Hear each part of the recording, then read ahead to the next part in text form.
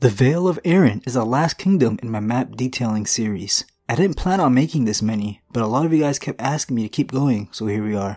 This region is very naturally fortified by a bunch of mountains, so the people don't have to concern themselves of invaders. And since they're so far east, they only share a border with the Riverlands. The only successful land invasion happened 6,000 years ago when the Andals invaded Westeros from Essos. The Andal ships first landed in the Vale and easily conquered the First Men that were already living here.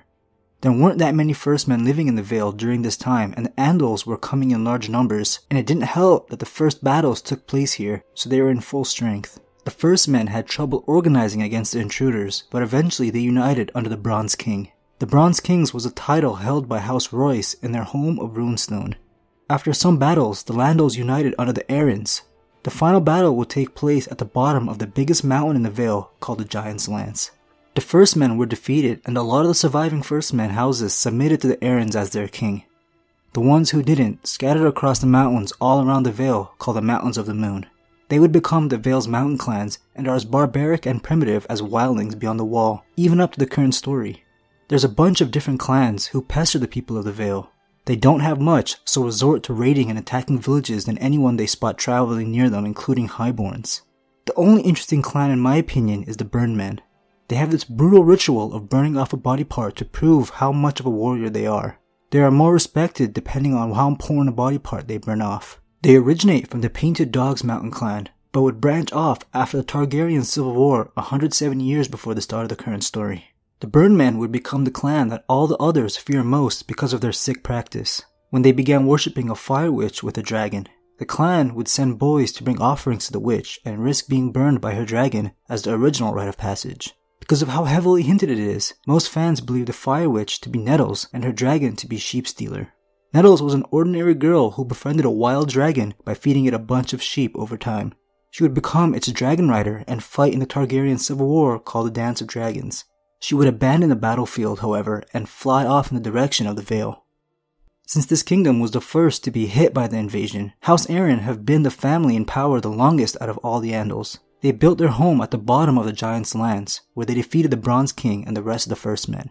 The castle the first High King, Ardas Arryn, built is called the Gate of the Moon. It isn't an impressive castle, and considering how short and strong it is, I would call it more of a fortress.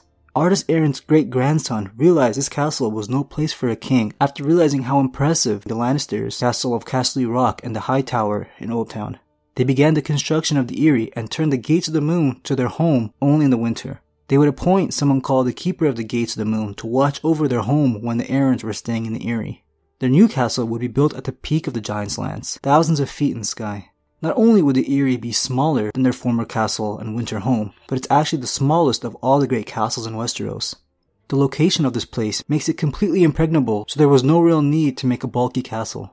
To make sure it would be as luxurious as possible, the Arryn responsible for its construction had marble brought into the Vale from Tarth in Stormlands. The Vale is already cold enough as it is in the winter, but because of how high up the Eyrie is, they have to escape the winter and live a little more comfortably down below at the base of the mountain. The extravagant white stone was used to make 7 thin towers that can only hold 500 people. Inside of the High Hall is the Moon Door. It's made up of weirwood and placed on the floor in order to open up to nothing but the skies down below. It's used for executions. The Arryns really know how to put fear into criminals since the dungeons in the castle are the sky cells.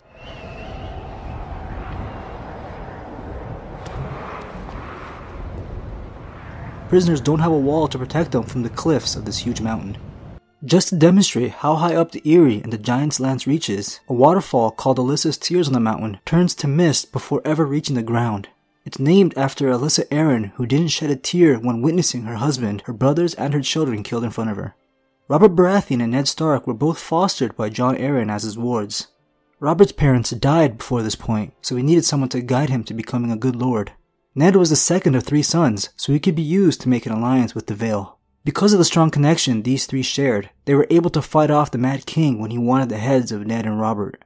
There was a double marriage with House Tully to make this alliance even stronger. Jon Arryn married Lysa Tully, and Ned married her older sister Catelyn Tully. Jon and Lysa's only son Robin is the last Arryn left alive in the series, which is troubling because of all his health issues. The Eyrie is so well guarded that the Mad King would probably have never been able to reach them. The Vale's army has some pretty good numbers and are capable fighters. But the path to the Eyrie is a death wish for any invader. The Bloody Gate blocks the path through the mountains. Along the path are 3 way castles. The first way castle on the way to the Eyrie is called Stone. The second further up is called Snow, and the last way castle is called Sky. The Valemen could attack from a higher position atop the Bloody Gate or any of the way castles. The Knight of the Gate is a title given to a commander to watch over the Bloody Gate. This position was held by Brendan Tully for a while after Robert's Rebellion.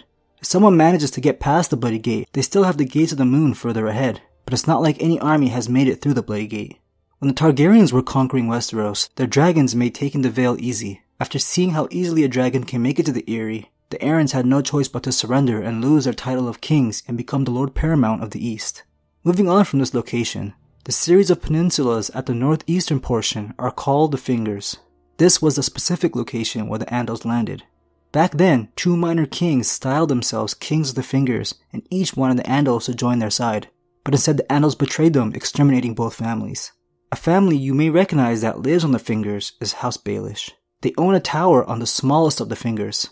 They rule over a very small amount of undesirable land. This family began when a sellsword from Braavos sailed to the Vale to serve House Corbray of Heartsholme. His son would be a Hedge Knight who created the Baelish family sigil. The sigil is in the likeliness of the Titan, a statue that also serves as a fortress protecting Braavos. The Hedge Knight's son would be the first Lord Baelish, who was the smallest of lords, and his son was Peter. Because their land is on the smallest peninsula of the Fingers and Peter was pretty short, he got the nickname Littlefinger. The land here isn't fertile, instead there are stones everywhere instead of plant life. It also rains a lot over here, making it even more undesirable. Peter detests his home so much he calls his family's tower the Drieghe Tower. Its real name hasn't been written if it even has one. Peter was lucky enough to be raised in the Riverlands as the ward of Lord Hoster Tully. This doesn't normally happen to a family with as little power as the Baelishes. This only happened because Peter's father became good friends with Hoster Tully when out fighting a war.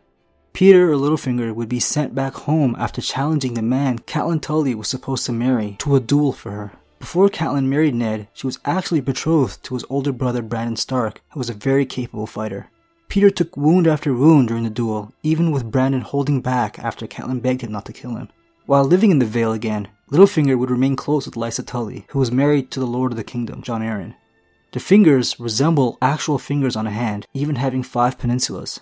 There's a couple islands off the coast here. One called Pebble, ruled by House Pryor, and the other called the Paps, ruled by House Elsham. The bay of water between the north and the Vale, where these 2 small islands are, is called the Bight. There's a group of 3 islands here called the Three Sisters. Their names are Long Sister, ruled by House Longthrope, Sweet Sister, ruled by House Borrell, and Little Sister, ruled by House Torrent. Long ago, these islanders ruled themselves under one king of the Three Sisters. They had their own religion, and the people here are known to have webbed hands and feet. Some of these people lure ships in with their lighthouses to pillage their ships. They didn't have the best reputation in the past. House Sunderland, who ruled over all 3 islands, were referred to as pirate kings and sent their people out to raid. A Stark king finally retaliated after the Sistermen took one of the North's castles. The Stark king conquered the Three Sisters, and the event became known as the Rape of the Three Sisters. House Sunderland and the rest of the Sistermen were left with no choice but to kneel to the Arryn kings of the Vale for their protection. For 1,000 years, the Starks and Arryns fought over this land in the war called the War Across the Water. Ownership of the islands switched back and forth between their kingdoms until the Starks finally lost interest. Some would refer to it as the Worthless War because of this. To this day, the Sistermen aren't very loyal to the Arryns and have no love for the Northernmen for how much they put their people through all those years ago in the past. All this took place 2,000 years before the start of the series, so that's a long time to hold a grudge, considering they started this war. Heading back south, there are some houses and castles with little written about them near the Fingers. There's House Coldwater of Coldwater Burn, House Linderley of Snakewood, House Belmore of Strongsong, and House Hunter of Longbow Hall. And then there's House Waxley of Wickendale. If you couldn't tell by their candle-themed name, the Waxleys are known for their scented candles. Near Runestone is the only city in the Vale. Gulltown is a wealthy port city ruled by House Grafton. It's one of 5 major cities in Westeros, and 4th largest when comparing populations. The people here don't have the protection of the Mountains of the Moon like a lot of the other areas of the Vale. But because of all the ships coming in and out of here, they could afford to have stone walls to protect them. With Peter's close ties with Lysa Tully, he was given the position of Control of Customs at Gulltown. He was bringing in more money and performing so well that Jon Arryn, who was the hand of the king, brought him to King's Landing, where he became master of coin. Below the many mountains scattered across the kingdom are valleys with very fertile land. House Waynwood of Iron Oaks, House Melcombe of Old Anchor, and House Redfort of Redfort are houses in these valleys. The main path through all the mountains is the High Road. It's the only path to the Eyrie that starts west from the Vale and the Riverlands. But traveling through this road is not safe. There are a lot of natural obstacles and even shadow cats on the hunt, let alone all the mountain clans that target the High Road. And that covers the last in my map series, the Vale of Arryn. Every kingdom has a strong defining theme, and this one is clearly mountains. I'll keep an eye open to see if any other location has enough information for these type of videos, but for now, I think it's over. Hope you enjoyed this one and all the rest. See y'all later.